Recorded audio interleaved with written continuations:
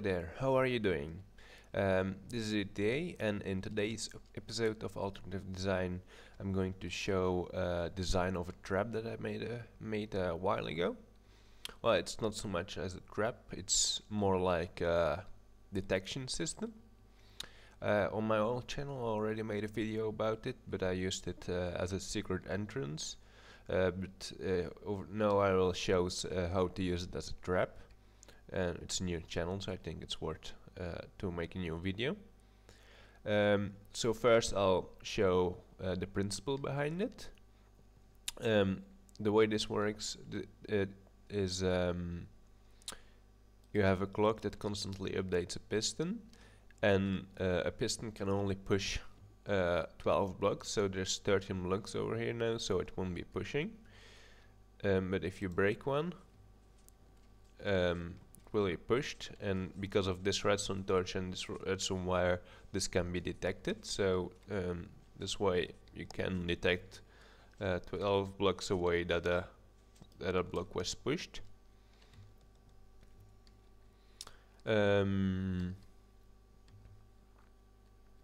So this doesn't only work with 13 blocks, it also works with, for example, chests, since they can be pushed, and with signs as well. Now let's go to some examples of a trap. So a sign. This sign could be trapped. It isn't trapped now, but it could be trapped even though there's nothing to be seen. That's what's so nice about this trap, is that nobody expects it to be trapped. However, here I have a little example of a typical, well, I probably made some mistakes, but a typical sign at the start of a Vex map. I remember when Ito played his some Vex map, he was like, "Oh, so you hate me, die in a fire." That's not very respectful. So he broke the sign. So let's show what happens now. Well, I didn't really make it deep, so I'm not dying. I also seem to have fire damage off, so but anyway, this can be detected. So the way this works is that over here this clock is constantly pushing this piston, and the lapis is all in line with the sign. It was hidden with a grass block on top, and vertically the detection works a little bit different. So there was glass over here, and I sent redstone power through the glass, which wasn't powering anything, but because it got pushed, there's now a lapis block, so it does power. And this activates a couple of pistons that retracted, so you fell in. So I fell in. So some other things that can be trapped. So this chest could be trapped, or this diamond block could be trapped because it has a long range. Now these aren't trapped, but a tree can also be trapped, even if you mine it higher. So there's something special still about this trap. I'll show you what happens if I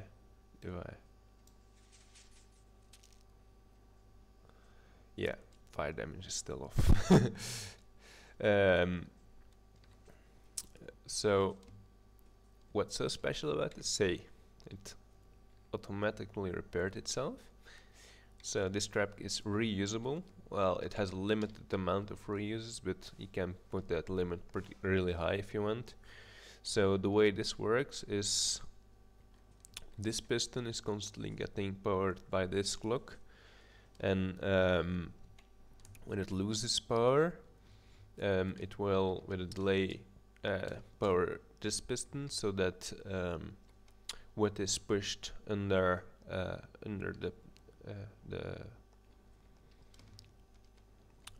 this line of wood, so it activates. Well, when it activates, and so this way it gets replenished. You can, with complicated systems, you can make this really long, a really long send-powered system. So what else? This is pretty complicated, so I'll explain a bit more about how this works. So this clock activated, but the problem is if this clocks keep going and going, it's pretty hard to push something below it with that piston.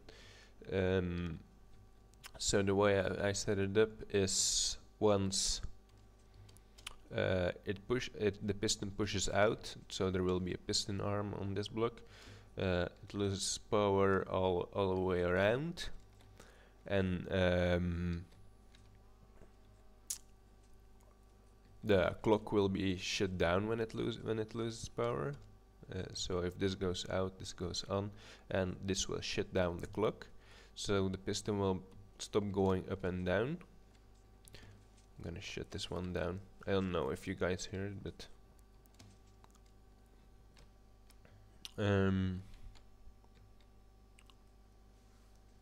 okay, where was it? So the clock will be shut down when the piston has triggered. So what also happens is that piston triggers, so one block is pushed below, and this is the third thing that happens. This is a monostable circuit, so with a slight delay, this wire will be powered again. So at the moment nothing is really powering this, it's just powering itself. So once this block disappears, everything goes out and nothing is powering it anymore. So once it has triggered once, the monostable circuit makes sure it's ready for the next detection.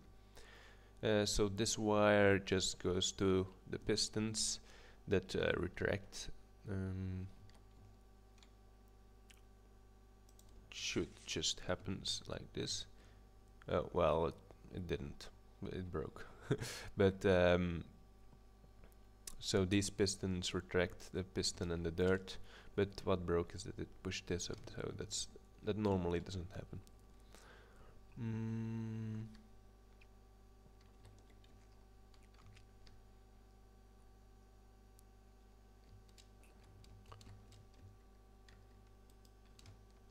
So I think, oh yeah, one more thing.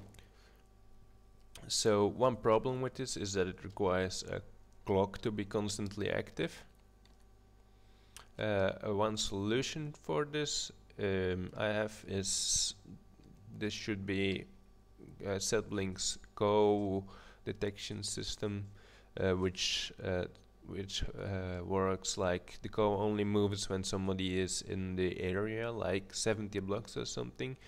So if the co moves, this redstone is triggered, and that activates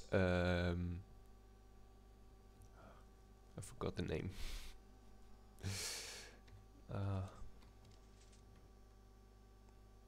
I use it so often. It doesn't matter. A memory cell is what I call it in memory. And a cobblestone is pushed on this pressure plate, so that after 5 minutes, it just despawned.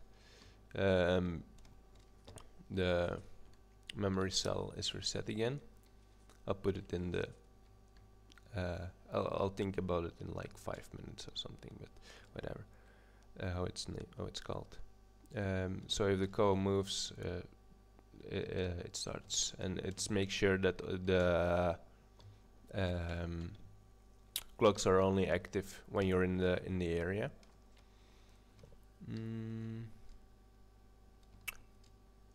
I think from this you can easily see the basic system, so I don't think I need to build this. So that will be it for this video.